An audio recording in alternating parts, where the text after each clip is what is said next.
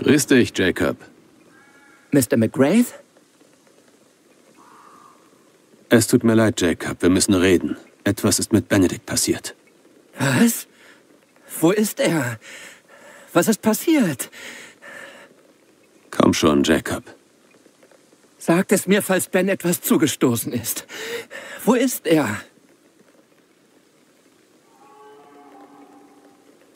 Tag für Tag bist du hungrig aus deinen Albträumen aufgewacht. All deine Fluchtversuche sind gescheitert. Du hast es so oft versucht, bis du zerbrachst. Du hast deinen Freund getötet, Jacob. Was? Nein. Nein, das ist nicht passiert. Lass mich in Ruhe. Ja, das hast du auch zu Benedict gesagt, bevor du ihn von der Klippe gestoßen hast. Aber das ist noch nicht alles, nicht wahr? Du hast Benedict getötet, dann hast du ihn gegessen. Sicher, du warst am Verhungern. Aber du hast diese Entscheidung getroffen. Ihr seid nicht echt. Ihr seid nicht echt. Ihr seid ein Ungeheuer. Wenn es hier ein Monster gibt, Jacob, dann bist das du. Rede. Entledige dich deiner Schuld. Dann werden wir sehen, wie wir die Scham tilgen. Ich habe Benedict im Stich gelassen. Ihn enttäuscht. Aber ich war so wütend. So wütend. Er hat mich immer wieder gedrängt. Wir stritten uns. Ich konnte nicht mehr denken. Als ich ihn sah, wie er da lag, auf dem Boden, leblos, da sagten die Stimmen, entweder er oder ich.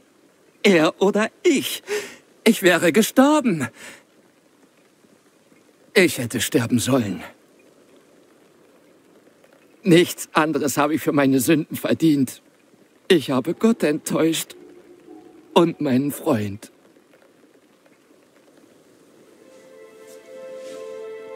Ich bin ein Monster.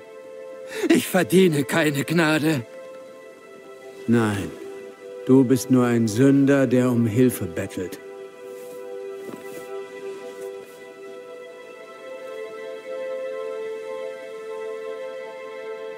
Wir beide standen vor der einfachen, aber schrecklichen Wahl. Töten oder sterben. Du führtest den ersten Streich. Und nun stehen wir hier. Kannst du mir verzeihen?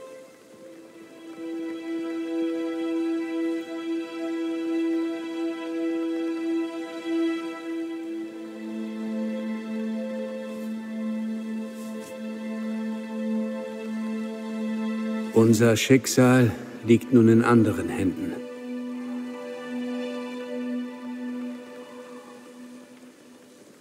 Ja. Verbanner, verrichte deine Arbeit. Wenn du zurückkommen sollst. Wenn wir das Ritual anwenden wollen, von dem wir sprachen, dann ist das der Moment, an dem alles beginnt. Red. Wenn wir diesen Schritt gehen. Jacob ist bereit zu sterben. Die anderen werden es nicht sein. Wir werden Lügen erzählen. Wir werden die Essenz der Lebenden ernten. Ich nehme die Schuld auf mich.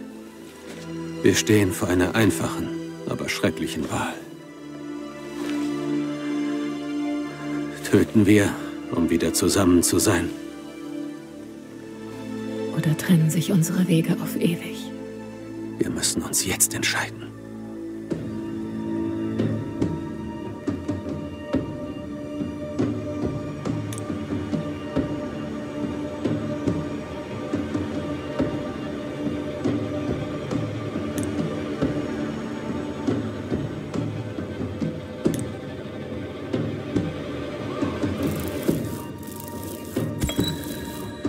Jacob Lind, du glaubst, du verdienst keine Gnade.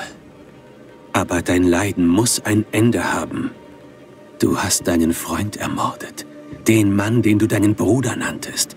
Du hast dich an ihm genähert. Bei seinem Tod war deine Hand im Spiel. Das hast du verleugnet und seinen Geist an dieses Reich gebunden. Sühnen kannst du dieses Unrecht niemals. Doch die Wahrheit und dein Tod werden sein Leid lindern. Kompromisse kann es hier nicht geben. Und wenn der Gerechte kaum gerettet wird, wo wird dann der Gottlose und Sünder zu finden sein? Benedikt, mein Freund, vergib mir.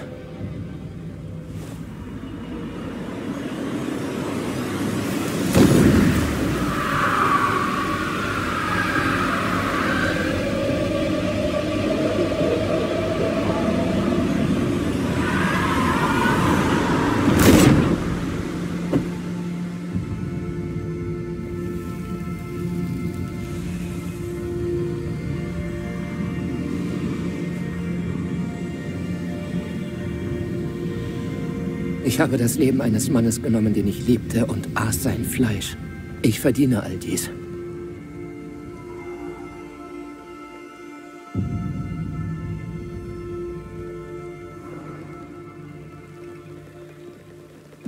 Es ist vollbracht. Du darfst dich an seiner Essenz nähren. Ich glaube, ich brauche einen Moment. Du kannst dich drinnen ausruhen.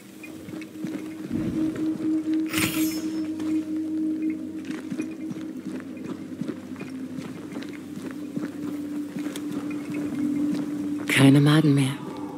Ben ist weg. Auf immer und ewig.